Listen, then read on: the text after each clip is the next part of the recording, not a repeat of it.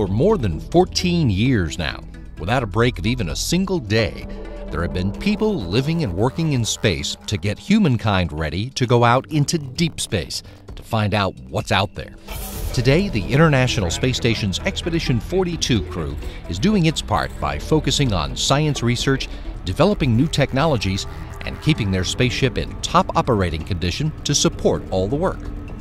Anything you have in your home, your air conditioning system, whatever it might be, over time something wears out, a part wears out, and you got to call the guy to come fix it. Well, we don't call anybody, we have to fix it ourselves. That is a major part of living in space, just like living here on Earth. Station maintenance doesn't just mean fixing things inside. Sometimes it means a trip out the airlock. Wilmore and flight engineer Terry Virts are planning spacewalks focused on new docking adapters for future crew vehicles. When we have American spacecraft coming to the station again, hopefully in a few years, these spaceships will need to dock, and the docking areas need to be launched and installed. The only problem is they just don't snap on and work. They have to have power. So the power cables and systems that were designed for the shuttle system are not the same for these docking adapters. So eventually these docking adapters go on, but when they get there, they got to have power. So Terry Virts and I right now are scheduled to run some cables. We're the cable guys. It's the most cables and the longest cables ever in a 10-year-long assembly sequence with lots of cables. This is the most that's ever been done. Keeping the station running supports all the science, including experiments on the exterior of the station that point up to gather cosmic particles in the search for dark matter, or look down to observe Earth from a unique vantage point. Inside the station, the human crew members facilitate a wide range of investigations. We're not scientists necessarily on board, we're like lab technicians. We have to lend our hands to the scientists to physically do a few tasks that of course cannot be done from the ground.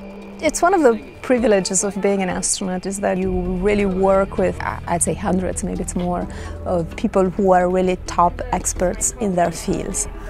The thing about science is you never know what you're going to get, and the really easy discoveries were all made, 500 years ago. The apple hits the ground, hey, there's gravity. That people, all the low-hanging fruit, so to speak, have already been picked. And so the science that we're doing now is really a link in a chain that might be 1,000 links long.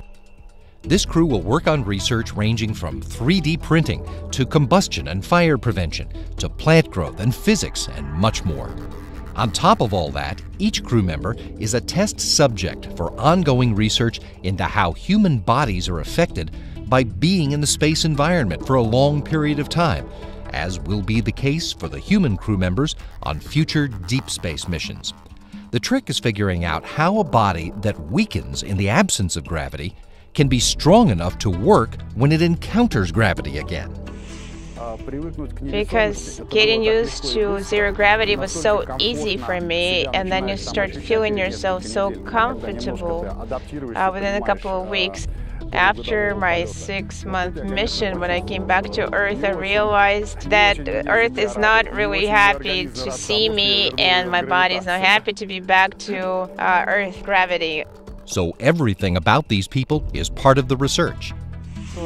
We do experiments to see how blood changes, how skin changes, how bone mass changes, and bone density changes. This is a huge scope of research.